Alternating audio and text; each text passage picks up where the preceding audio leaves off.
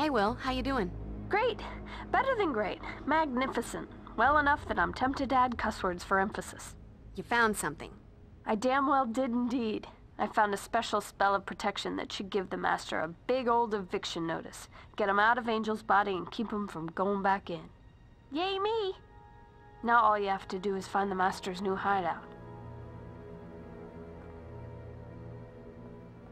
Let it be known that Willow was not the only one who was useful. Let me guess. You painted your nails, went out for pizza, and pumped up your own tire this time. Actually, Cordelia was quite helpful. Thank you, Giles. See? Quite helpful. Looks like I'm doing all the hard work around here tonight. I helped Giles research those funky tattoos on the two vamps, that snake shapeshifter and the other one. Looks like there's some kind of magical thingy that allows a vampire to get down with its inner animal aspect, whatever that's supposed to mean. And what is up with the vampires and the whole leather look anyway? It's like they've seen too many movies and bought into their own hype.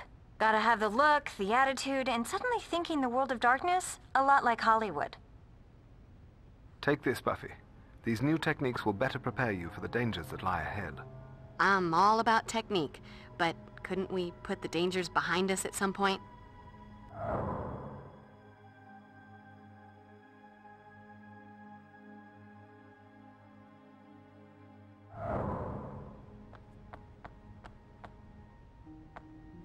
So, 1 down, 2 to go? Without the combined power of the three dreamers, the Master should be unable to execute his plans. Well, that's very cool.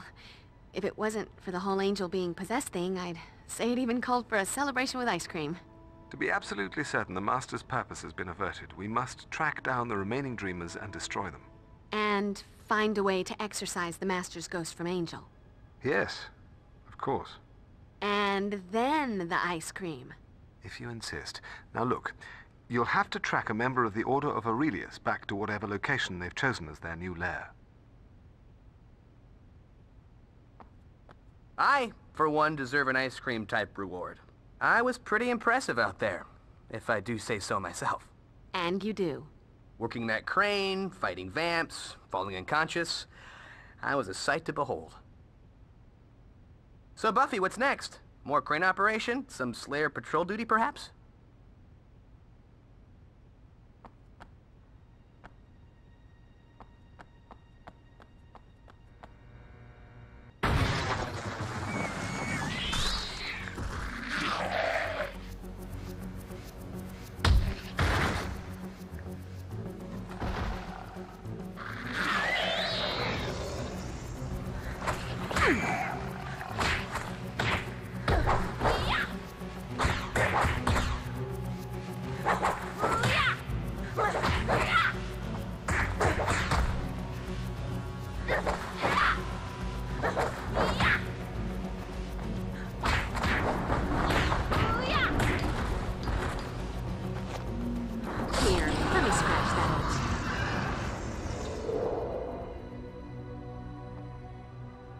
Hey, Cordy.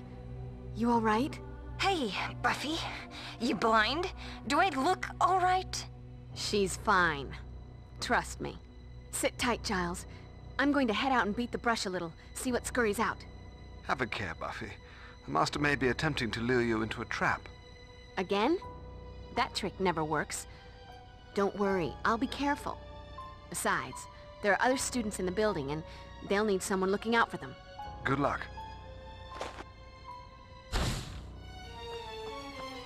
You deal with the vamp problem while I make a pit stop at the nurse's office. I think Trauma Girl here is going to need some help from the medicine cabinet. Sounds like a plan.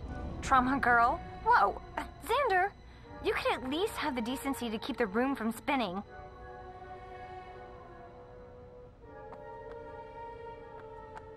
Buffy, I know I don't have to tell you, but I have to tell you. If you run into Angel, don't forget he's not himself these days. Master in the house. You're right. You didn't have to tell me. But thanks. If I have to beat the crap out of him, I'll work up some master imagery in my head. Still got some anger from that time he killed me.